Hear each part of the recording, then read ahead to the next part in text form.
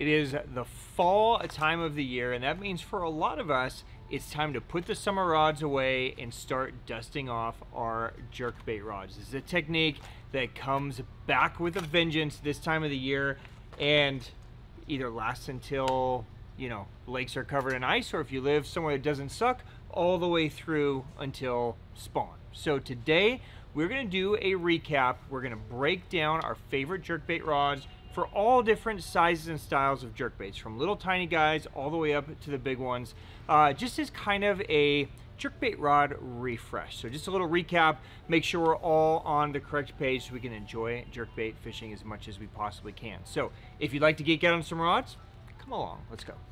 Welcome to the Hookup Tackle. Oh, what a stud. Yeah. Look at that. That was sick.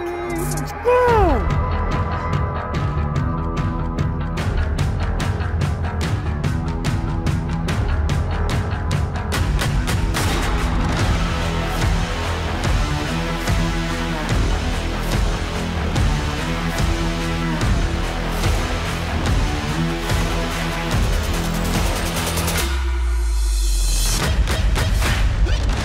Cheers, my friends. Happy Sunday. All right, guys, some breaking news. What's new this week at the Hookup Tackle? What a beautiful post-spawn fish. Look at that.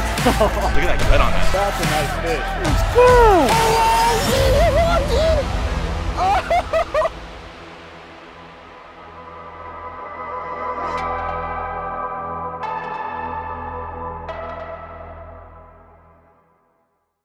Welcome back, my friends. I am Ben with the Hookup Tackle, Tackle Otaku on Instagram, being joined by my buddy Jeffrey the King. We're the Hookup Tackle USA. Jeff, good morning. Ohio gozaimasu. Are you ready to talk about jerkbait rods? I love jerkbait rods.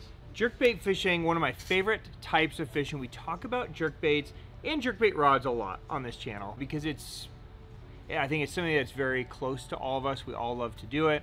It's an amazing technique for catching fish, but it's also got a lot of style to it, right? It really is kind of up to the angler to impart the action, make the bait move or not move or do different things.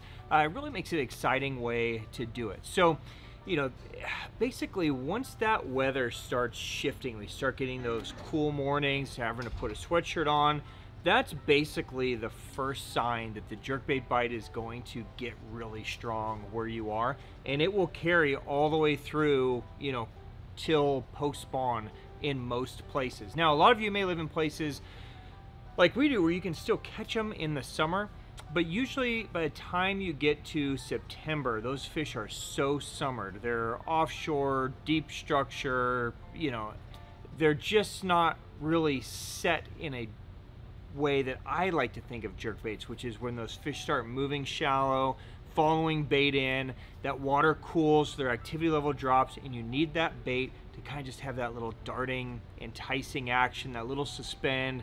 It could just be some of the funnest fishing of the year when you tap into it. So, one of the keys to jerkbait fishing, for a lot of different reasons, is having the right rod. So today we're going to talk about all the different styles of jerkbaits and how to match the right rod to it. Basically just do kind of a rod refresher to make sure that we're all using the best rods possible that we can. Now, let's start really quick by talking about basically three things that for me are important with a jerkbait. So the number one thing that I'm looking for in a jerkbait rod is I want the rod to help me not get tired so fast. Okay, now, Jeff, you're a young guy. This may not be as much of a problem for you, but even when I was your age, throwing a jerkbait wasn't easy, right? So if you're throwing a jerkbait all day and you're casting it out there and you're literally ripping that bait all day, this can be just so taxing on your wrists, your forearm, your elbows.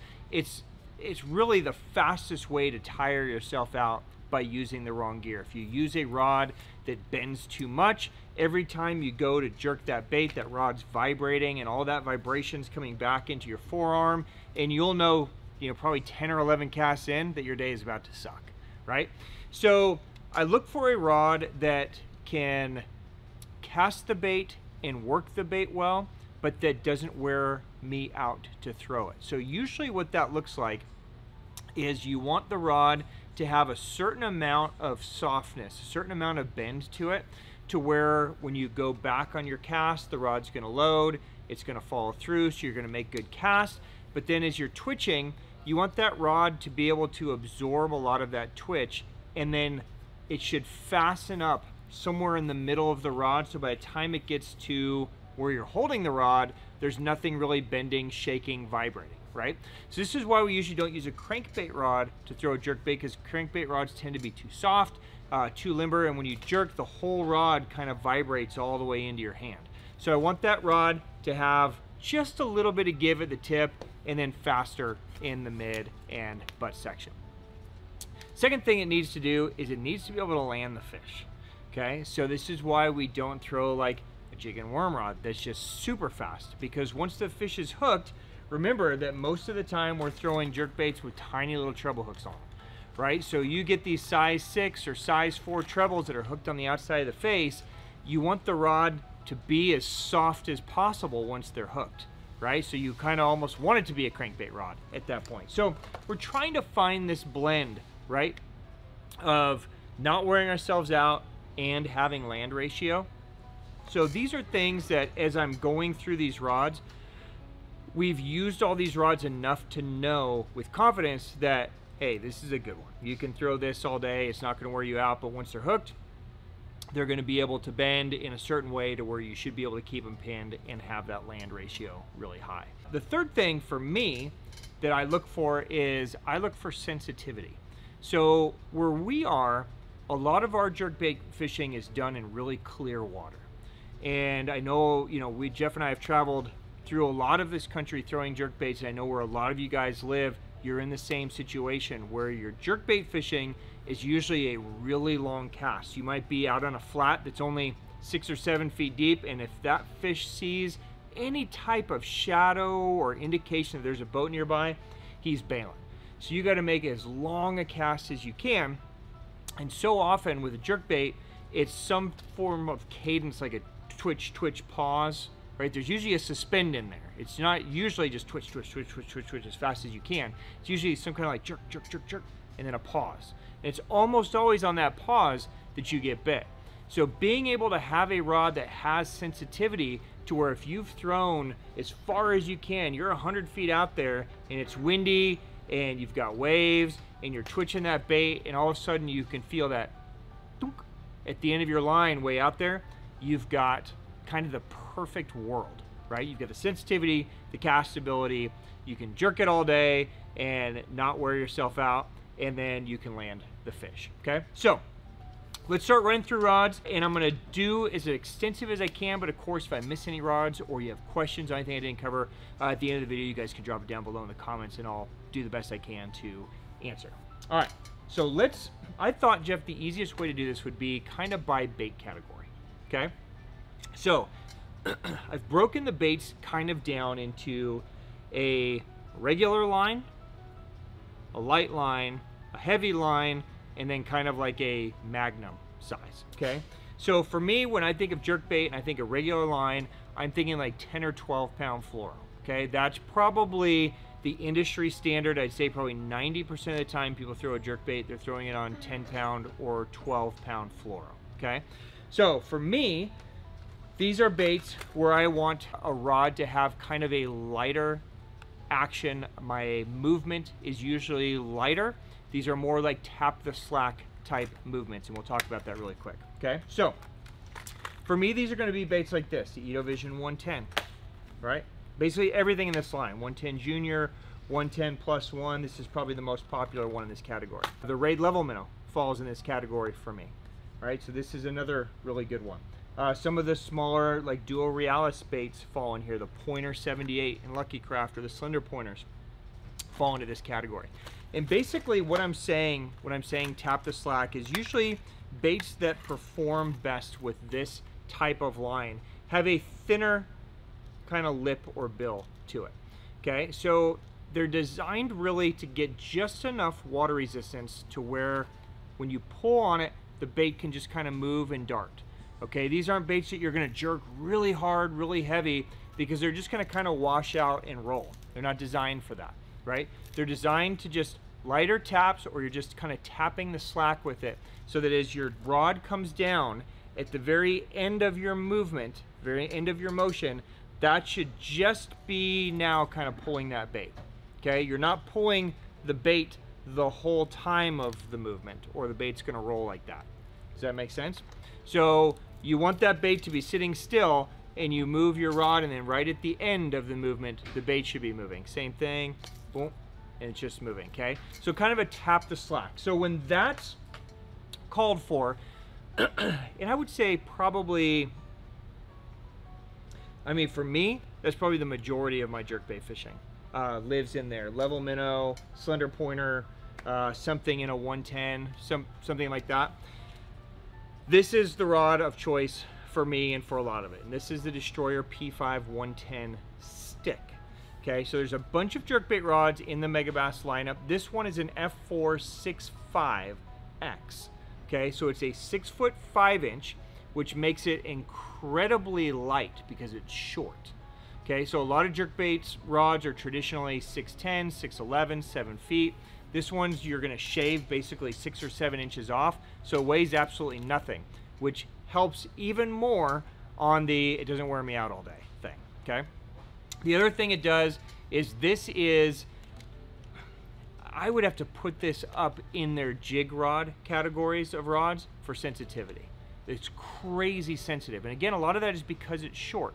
So things transfer very fast to my hand. So a bite way out there is transmitted very quickly, and I can feel everything happening. It's a soft enough rod to where as I bend this through the middle, it has that nice kind of give and bend too. So if I'm holding it right here and I really start kind of shaking like this, I can feel it kind of wobbling on both sides. So it's got that nice bend and flexibility after they're hooked, but in just regular movements, you can see that it recovers very quick. Okay, so I can't say enough good things about this rod. This one is money for me, but there are a couple other rods at a little bit less price points that can also be great additions to this category. So other rods, if I was gonna look elsewhere to do this, the two other rods that I think are absolutely perfect in here would be one of these. So this is the Levante jerkbait special. Okay, and this would be a 199 rod, and this would be from Raid. This is in their anti-series. This is the Joker, which is a 6'10" medium. So you got a 6'11", a 6'10", and then a 6'5". So for me, this is my go-to, but the Joker gives me a little extra length, which some guys still like. I haven't seen where the length is necessary, but sometimes it's just a hurdle mentally, right? I've used a 7-foot rod my whole life. I just can't throw that 6'5". I get it, right? Or maybe you have a reel that you just absolutely love and it's heavy. It's weird to put a heavy reel on a really light 6'5" rod that doesn't weigh anything. Sometimes you have to go to a 6'10", 6'11", 7-foot rod just to balance it out, right? So there are reasons, but this is an amazing one that it definitely gets slept on. It's got that same kind of soft tip at the top. If you really start laying into it, it's gonna bend deep into that blank, so it gives you that same kind of parabolicness, but it's relatively fast. It recovers very quick, so you can twitch all day, and it recovers very quickly, so you're not wearing yourself out. In the Levante, the reason I chose the Levante over the Orochi is I feel like the Levante is a better, lighter line, all-purpose jerkbait rod than the Orochi. We're gonna talk about the Orochi in a minute, but it does other things better, in my opinion, than throwing these lighter line, straight 110 baits. So the Levante is gonna have a little bit more give. It's a little bit softer, and it's an easier rod to just kind of do that tap the slack motion, where again, you're pulling down, and at the end of your motion, that's when you want that bait to be having the movement. So there you go. That gives you a $199 option, and it gives you a couple, kind of a mid-range option with the Raid and a high-end option with the P5. Now, what if we go down in size? Okay, so downsizing is something that's super important a lot of times. I try not to usually go much smaller than, say, something like a 110. Like, this is usually kind of my starting point of size. But sometimes you just have to downsize. Sometimes they're just feeding on small bait. Sometimes they get super pressured. Sometimes they've seen 9 million 110s And it's important to drop down to something like an X Nanahan or an OSP Ashura or even a little Durga, something like this, right? So usually when we downsize, we're now leaving this kind of 1/2 ounce size and we're shrinking down into 3/8, quarter, 3/16. We're getting lighter and lighter and lighter. Now, a lot of the newer baits like the X Nanahan, it's only a 1/4 ounce, but the weight transfer system is so good in it that if you have a good reel on your 110 stick that we just showed you, you can throw this on your 110 stick. And I usually do, just throw it on my casting gear. But most people, when you start dropping below that 1/2 ounce size, tend to err more to the side of spinning because it's easier to cast. Unfortunately, most of the time when the jerkbait bite is really amazing, it's usually windy, right? And jerkbaits suck to throw in the wind. So, you know, utilizing some form of spinning combo is usually a really good idea on the lighter baits. So I'm going to talk about 3 spinning rods that I think are important to note. Again, I'm looking for the same things in a spinning rod that I was looking for in a casting rod. I want that rod to have a soft enough tip to where I can twitch it and the whole rod's not just super wobbly. I want it to be able to kind of just do the same thing that we just talked about. I want the rod to have enough give through that midsection to where when it's hooked, the rod can bend with the fish and keep them pinned. And I need that rod to have some sensitivity, okay? So anytime we're talking spinning on jerkbaits, this is usually where I start. This is the Destroyer P5 Windbuster. Now, I speak about the Windbuster all the time. The majority of the time I use the Windbuster, I use it as a bottom contact rod because even though it was designed as a hard bait rod, it's so sensitive. So again, it's checking off that sensitivity box for me. It's a comfortable rod and it's a powerful rod. So I can even get away throwing a 110 on it, no problem. It's actually kind of built for this. But because it's a spinning, I can go down into some of this downsizing stuff like an Ashura or an X Nanahan, no problem, and throw it on this. The one thing that I would mention to you, if you go spinning, you're gonna need to kind of play and decide for yourself if you like going straight fluoro or you like going braid to leader. Now, on casting, I am 100% straight fluoro. Again, you can play yourself. You may decide that you like braid to leader, but I would almost guarantee you're gonna get more bites on straight fluoro. There's just less resistance. Every time you're jerking and pulling, that line can slice through the water without creating any sound. If you're throwing braid and you go to slice, all those grooves on that braid are through that water. You're not gonna get as many bites. So I try to go straight fluoro as often as I can, even on spinning. So what that means on spinning is you usually just have to either upsize to the next size up, or just make sure you're getting a deep enough spool to where you don't have to fill the spool completely to the edge, and that will help with your manageability. Okay, so on something like this is a 3,000 size reel. You could even go to a 4,000 size reel if you wanted to. That'll just widen the spool. I always go with a deeper spool for this because again, it lets me stop about 1/8 inch before the end of the spool. If this was braid, I would have spooled my spool all the way to the end, okay? But with fluoro, it's good to keep it back inside that spool a little bit. It'll just help with line twist, help with manageability, and you'll find that that'll be a big difference maker for you, okay? So Windbuster is a great place to start. Now, if you're never throwing that 1/2 ounce stuff and you pretty much are living on quarter, 3/16, even lighter stuff, in the P5 line, they make this amazing sleeper rod called the Whippet. So this is an F266, okay? It is designed almost identical to the Windbuster. It has almost the same exact taper as the Windbuster, just on a lighter scale. Okay, so it's gonna cap out at a 1/4 ounce on the high end of the lure rating. So it's really perfect for throwing these smaller baits, but you're not gonna really be able to throw anything much bigger. But for throwing that little 3/16 ounce jerkbait, it's amazing. It's got a really nice soft tip on it. You can chuck that stuff a mile, works great. Now, if you don't wanna throw 450 at a rod, probably the most famous spinning rod ever built for a jerkbait in the Orochi line for $299 is the Ronin. Okay, so the Ronin again was kind of built for a 110, but it can easily throw the smaller stuff as well. So it can throw the X Nanahan. You can see the taper's about the same. It's got just enough tip It's got that nice kind of bend in the middle, and then it fastens up down here. So the only reason I don't choose the Ronin before the Windbuster is just because it's heavier, right? That Windbuster just doesn't weigh anything, so it's just so easy to throw. But the Ronin is an amazing stick, does everything you need it to do. All right, back to our baseline. Okay, we started here. The next level up would be what I would consider to be heavier line jerk baits. Okay, so these are baits that you're gonna fish potentially on 14 or 16 pound line, but they're baits really that you're gonna kind of jerk harder, you're gonna work more aggressively. You can certainly throw them on lighter line, but I try to visualize everything as like a weight, how hard I'm gonna be using it, and then correlate the line with the rod as well. Okay, so these are gonna be baits that will look something like this. In the Megabass line, something like an Edo Shiner. Pointer 100, right? Duo makes amazing jerk baits in like the 120 and 130 size, right? In OSP, I talk about these two baits a lot, the Varuna and the Redra. Okay, so the Varuna is only a 110 millimeter, same as the Edo Vision 110, but it's built for heavier line and harder twitches. Okay, Redra is one that I basically live on in the wintertime. I love this bait. So these are baits that, you know, we talked about that 110 where at the end of your motion with the rod, that's right when the bait should start to move.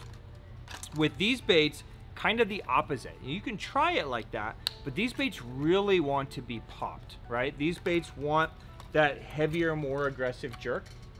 So this is a bait that I might be out there and I'm really hammering, and usually by about the midway through my motion, I want that bait starting to move. So if I'm in a 110 and I'm twitching down, right, and I want right at the end that bait to move, right, boom, right at the end. But with aggressive bait like this, I want that bait kind of moving that whole time through that rod pull. So it's really important that we match the rod. The rod's got to be a little bit stronger than what we were using before. Otherwise, it's just going to overwork the rod. And you're going to feel like you're just pulling too much weight, okay? So this is where in the P5 line, I would jump from the P5 110 stick, which is my starting point with the 110, to the P5 110 special. So we've gone up half a power here. It's an F4.5, 611X. This rod is strong. And I think a lot of people were caught off guard by how strong this rod was in the beginning because, you know, it doesn't weigh anything. It's so light in hand, but it's powerful and it gets really fast, really quick. So it really wants that heavier bait. I would never recommend this rod for throwing anything less than a 110. I don't even really like it for a 110. I like it for that next size up. So for me, like maybe a +2, Edo Shiner, Pointer 100, you know, and then of course the OSP stuff that we talked about, the duo jerk baits, money for all that, right? That 120, 130 size, incredible. Okay, so it's basically just a beefed up version of the 110 stick, but you just have so much more power back here that on those harder rips, it's not just turning into a noodle, okay? If you didn't want to jump into the $4.99 price point, the Orochi jerkbait special, very similar rod. Okay, so you're at $2.99. So I would choose the Orochi more for this.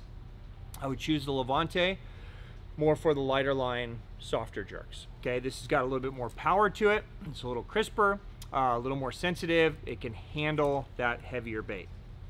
And then some other options. This is where like the 610 Poision Adrena, the 610 X Pride medium. This is where those rods, you know, an 843 MBR in a Loomis. This is where those rods will fall in. Basically 110 to 130 is kind of going to be their strong suit. So, you know, if you're Adrena fans, X Pride fans, anything like that, that's where this rod is going to really suit you.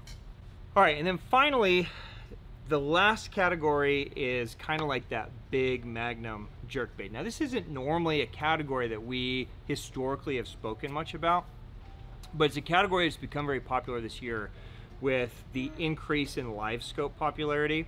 A lot of guys have gotten on some of these bigger jerkbaits and really implemented them into the arsenal. So, you know, we're finding conversations about things like the Kanata +1, the Bali Song Minnow. You could even throw maybe the Realis 130 into this category. we're having a lot of conversations about these jerkbaits that weigh an ounce, ounce and a half, ounce and 3/4. You can't just throw this on a regular jerkbait rod, okay? But what do you throw it on? That's kind of the question. Like, I tried to throw it on my 110 special and I felt like I was gonna break it every time I ripped it. Well, yeah, because it's an ounce and a half bait, right? So if this is a category that you guys are doing a lot, here are some rods that I recommend. Now, historically, that Kanata has been used on this rod. This is in the Orochi line. This is the Diablo Spec R. Now, even though the lure rating is only to 3/4, the way this rod bends, where it's kind of parabolic, but it's a strong, powerful parabolic, right? So it's got a lot of power to it. It's an F5, so it's a full half power heavier than the 110 special. And it's 7.2. It can manage that extra weight in that pulling all day on that big bait. Sets you in the $299 price point, so you're kind of in that mid-range rod, and it handles it great. Okay, so this would be an excellent option for you. A rod that I've always used to throw my Kanatas on is this guy. Now, this is a Valkyrie 6.6 medium plus. Same as that one. Lure rating caps at 3/4 of an ounce, but this is a heavy rod. Like, there's a lot of rod here, even though it's only 6.6. It weighs a lot, and it's super powerful because it's a glass carbon composite. So you're gonna get a little more wobble with this rod than the Orochi, but it's a really strong rod and it's short. So if I'm making shorter, more accurate casts, running down bank, underneath docks, that kind of stuff, I really like that Valkyrie 6.6 medium plus. But the rod that's definitely been kind of the hot topic rod for a bait like this year has been this one. This is the Destroyer P5 Mark 56. This rod was designed as a swim bait rod. Jeff, I know you love this rod for like shad glides, ice slides, that kind of stuff. Yeah. Griff's been using it for all kinds of things. Guys are using it as crawler rods, bottom contact, but for this bigger hard bait, this can be an excellent rod, especially in open water. So it's a longer rod, so you kind of need that casting room. But if you're live scoping or you're making super long casts, this can be a great one because it does have enough of a soft tip and bend and sensitivity and power. All right, guys, so that is a wrap. I hope that was insightful. If you guys have any questions on anything that we just covered, like I said, drop it down below. I will get answers for you. And I love going down rod rabbit holes. So if you guys are trying to dissect or fine tune your arsenal at any time, hit me up on Instagram. I pretty much live there. I can go through DMs with you and we can go talk about these as much as possible. But Jeff will leave links to everything we talked about if you guys want to check him out any closer. And of course, if we missed a rod that's working great for you guys, drop it down below as well. I want everybody collectively to share so we can all learn from each other. So get out there, enjoy jerkbait season this fall. I hope you guys have an amazing season, and we will see you again soon. Thank you guys for your time. Thank you for your support. Thank you for your business. Peace out, my jerkbait friends. Later.